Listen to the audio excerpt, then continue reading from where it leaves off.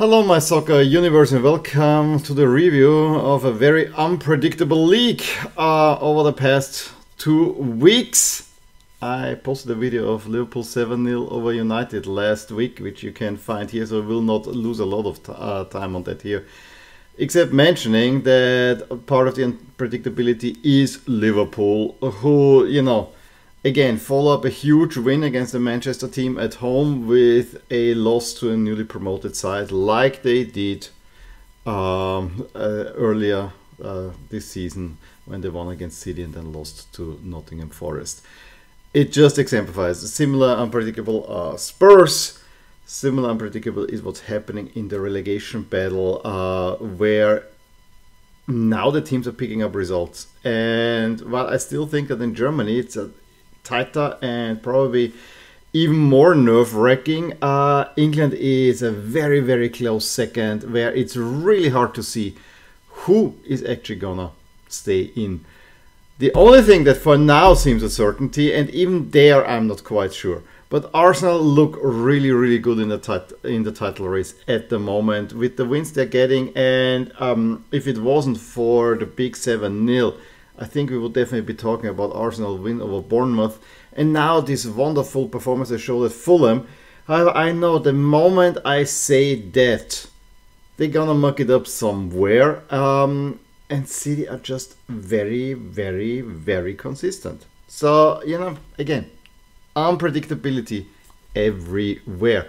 I'm wearing Chelsea, who, not only in the Champions League, they have now gotten 3 wins in a row after we talked about how bad they are, although they have been underperforming their XG largely.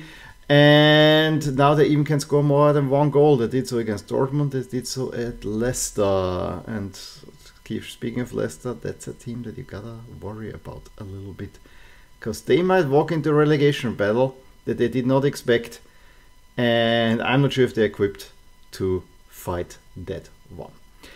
Let's move into past weekend, first weekend of March, the early game, and nominally the best game was City against Newcastle United. However, as soon as Foden made it 1-0, there was really no coming back for Newcastle. And then Bernardo Silva makes a nice one. The most remarkable thing is that Haaland is not scoring. And that is still a discussion that Haaland is changing United. To me, it just beggars belief. That guy has had a fantastic season. And if City don't win, it's not down to Haaland. It's down that Arsenal is really good. And Arsenal showed as much in their win at Bournemouth. I mean, the first goal came in the first minute. And it should not have come, because at kickoff there was a Bournemouth player already in the opposing half. And Arsenal had a really hard time getting back into it. And it didn't help that Senesi scores then to the 2-0 in the 57th. However, Thomas Partey, who made a mistake on one of the previous goals, came back, and that kind of rallied Arsenal, assisted by Smith Rowe. And then Reece Nelson comes on for Smith Rowe, same position kind of, and he assists Ben White, a goal that I hate this when, you know, the ball is over the line but it doesn't hit the back of net. It doesn't really sound look like a real goal, but Ben White gets the equalizer. In that moment I think everyone expected that the third goal is only a matter of time, because Arsenal came back from that. Bournemouth hanging on, fighting for dear life. And then deep into stoppage time, where Reece Nelson takes a shot and curls it nicely into the corner. 3-2. And those are the wins the champions do. It's another one. We had it at Villa, we had it now, and it's these types of wins that push you forward. The question is, how many can it do? I mean, also there would be some routine wins needed in there. Palace is another team that we probably have to start worrying about, losing 1-0 Aston Villa. Brighton completely destroying West Ham, another team that we gotta worry about a little bit.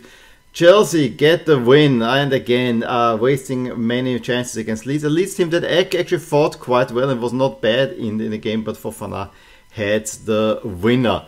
Spurs, the Spursy things, counted probably on his way of not renewing the contract, and Spurs have to restart again. Just don't get Pochettino. It never works if you do it for a second time. They had actually chances, hitting I think the woodwork twice, And then when it all seemed like to go 0-0, Adama Traoré scores a really weird scissor kick goal to give Wolves a pretty big win.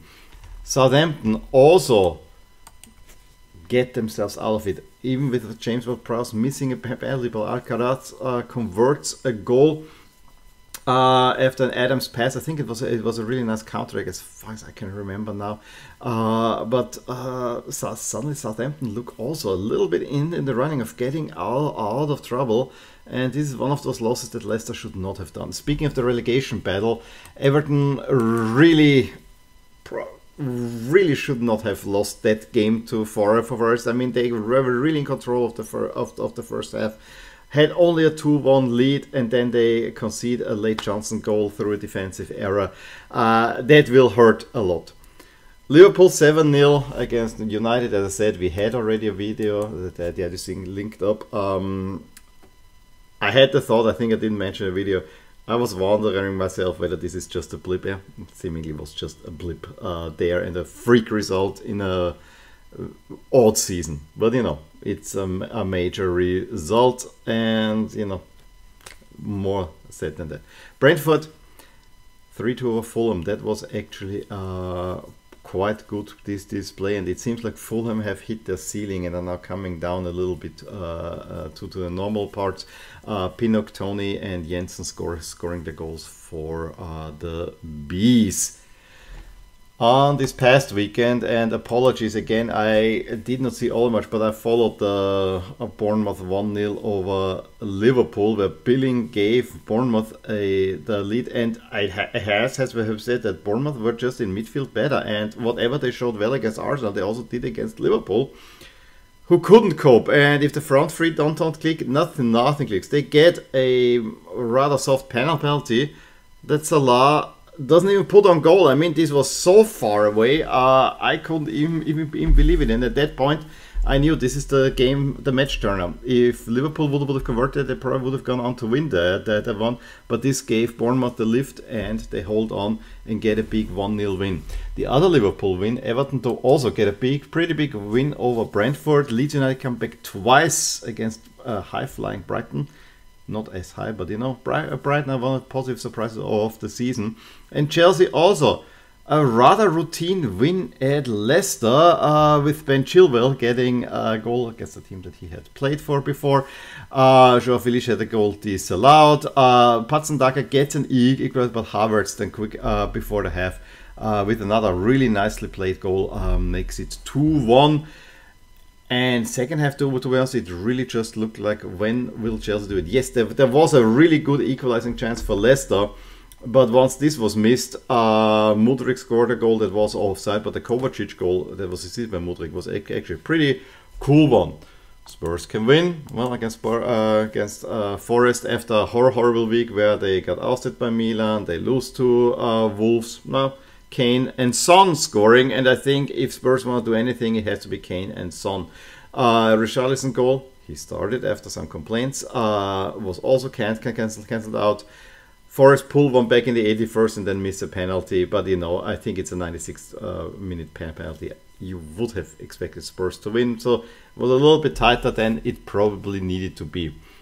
City looking again kind of odd. In the end, win thanks to a Haaland penalty. Yes, they were the better team. Yes, they deserved it. But I think Palace gave them a fight, although Palace at the moment don't look quite right. At least Haaland is back on the scoring sheet. And what City looked unconvincing, Arsenal looked totally convincing. I mean, that first half, again, I saw mostly highlights, but they look like champions elect. Gabriel, Martinelli and Ødegaard scoring the goals, fully attacking. That game was never in doubt. This was the routine win that our Arsenal needed. It could have been many more goals. On the flip side, United, yes, a early red card to Casemiro. Definitely put a spanner in there. It was a game where Ten Hag then was not very happy with the refereeing calls in between.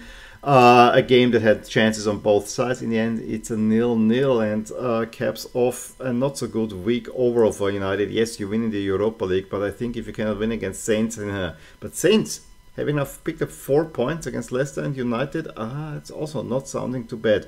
The Hammers and Villa play out a 1-1 draw, and Newcastle get back to winning ways. They needed a win for a long time. 2-1 against Wolves. Almiron scoring a 79th minute winner after Isak and Hwang have scored the first 2 goals. And so the standings are at the moment as follows. We have Arsenal 5 points and now they are favorites. It's a 60-40 thing.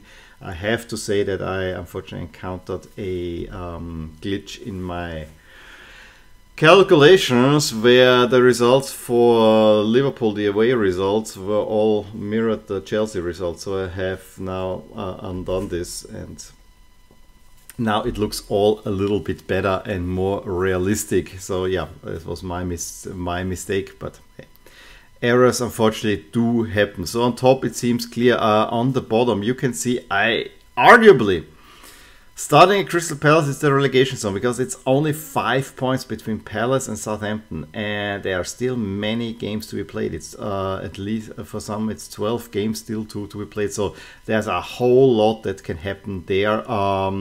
At the moment it seems like Southampton are going down. With Bournemouth, we have Everton, and we have Forest as the favorites for going down, but I wouldn't say that this is a foregone conclusion. It's more down to ratings than anything else, and it's exactly those 3 that go down. Also the top 4 chase in the that you see now in the expected standing here, it's now Spurs ahead of Liverpool. Newcastle is in there. It's really tight, and if Brighton can pick up the points, they have many games to make up, they might get into that. I cannot quite believe it. Same thing goes for Chelsea, who are a step behind. But at the moment, it seems to be a 3-way race between Spurs, Liverpool, and Newcastle. I think United should be safe, despite having lost so heavily. Upcoming games. This round 7, you know, the one was cancelled because of the engagement. We get one more game back between Southampton and Brentford. And also, we finish up the weekend of the funeral between Brighton and Crystal Palace. That's, of course, a derby, so that makes it for sure interesting there as well. Those two are all mid-week, you know, almost concurrent with the Champions League. Given that the Wednesday games are already more or less pre-decided, it might actually not be a bad idea to watch the Premier League for once.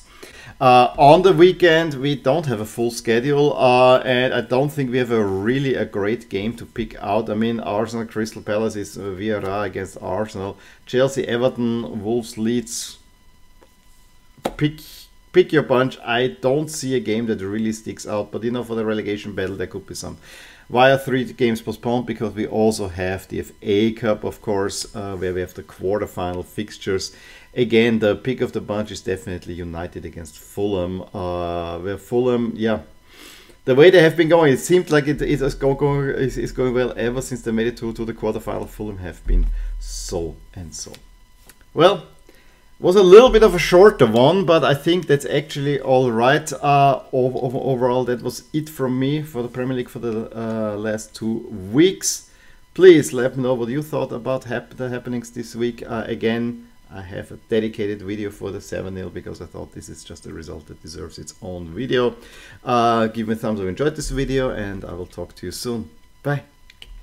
Hey there, I really hope you enjoyed this video, and if you did, here are some videos and playlists that you may enjoy too. Also, please consider subscribing to my channel and hit the little bell icon so you get notified whenever something happens in my soccer universe. And with that, have a wonderful day. Bye!